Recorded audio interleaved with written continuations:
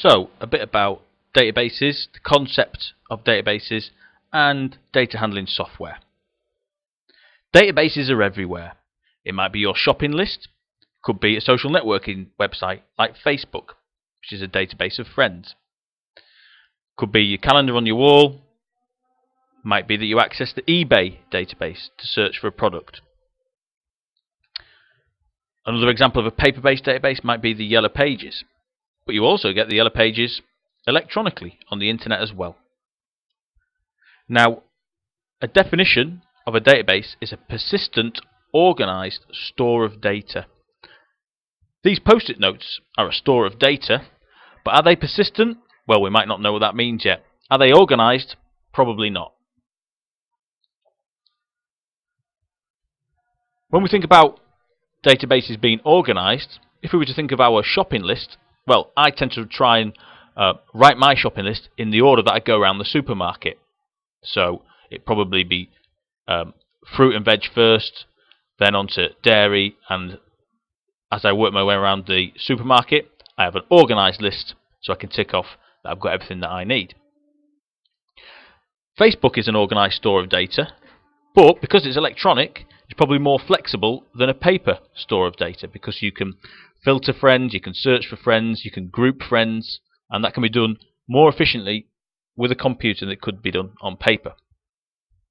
A calendar is organized in date order. eBay, another electronic database, would allow you to search for products, filter products, group products, etc., and again efficiently because it's electronic.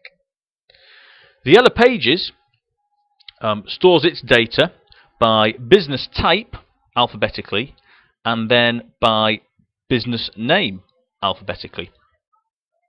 But because it's electronic as well, we have more control over it on the internet, where we can search for particular businesses, we can filter businesses, etc. efficiently.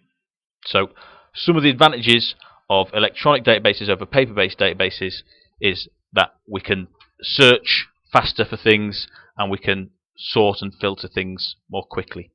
There are other advantages of electronic databases over paper-based databases as well. We say that databases are persistent as well as being an organized store of data, and this refers to electronic databases only, in that data is saved to a hard disk, therefore it is persistent. It stays on the hard disk, unlike if we were to store something temporarily on RAM, random access memory. Things like the storage of a value within a variable would only be temporary, whereas if it's saved to hard disk, it is persistent and it is permanent. When we think about the different data handling software that we can have, database software, you can store a database within a spreadsheet. So here is a database of superheroes stored in a spreadsheet, and we are able to do things like sort data using a spreadsheet like Excel. But for a database to be a true database, you'd want to use a specialist piece of database software, such as Microsoft Access. So we can see there's a screenshot of a database table in Microsoft Access. Microsoft also have a more business pitched product called SQL Server, and another very popular database system software is MySQL. Thinking about the life cycle of a database, first of all it needs to be created, and first of all we'd create a table, which is also known as a file. So if we go and look at Microsoft Access, we'll see that this database has a table existing already, and if I double click on it we can see the data inside it. If we wanted to create another one, or if we're creating that one in the first place, we'd go create and table, and if we look at the actual design of how we set it up rather than the data itself, we'd go to design view by right clicking on it, and we can see this is where we set up our fields. Fields are also known as columns, and they are one piece of data or information about a person or object, such as surname or gender or date of birth. One of the fields in each database table needs to be what is known as the primary key. If we go back to the design view, we can see there's a little key on the ID field. And that's because the ID field is a primary key. And what a primary key means is that it's got to be different for every single person or object in your table. So we can't have two people with the same ID of number 5, for example. Rows or records are the horizontal cuts of a database. So there is the row or record for this particular person. That is all of the pieces of information about that person or object. Once we created a database, we would use it.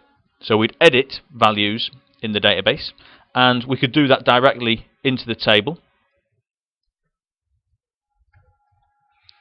Or we could use what is called a database form, which is a nice way of viewing all of the records or all of the record of one particular person or object at once. And this is how people are used to working with data, where they can just see one person's data on the screen at once, and you could change things in there. And we can flick through records with the arrows at the bottom.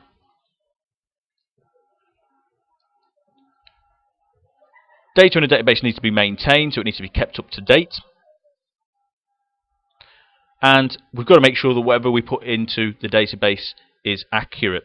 There's a term called GIGO, which is an acronym for garbage in, garbage out. If we put garbage into our database, when we come to run reports to see data within the database or search within the database, we get garbage out. So remember that term, GIGO, garbage in, garbage out.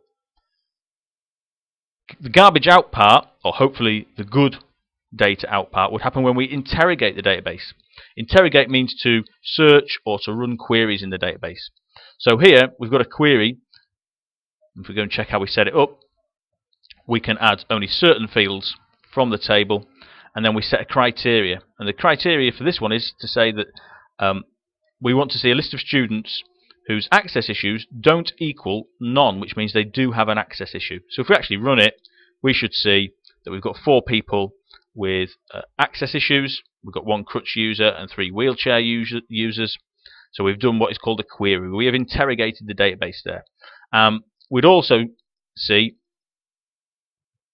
that you can turn that into what is called a report, where we can jazz up the text a bit and put a heading on there. That's a nicer, more professional way of viewing the data.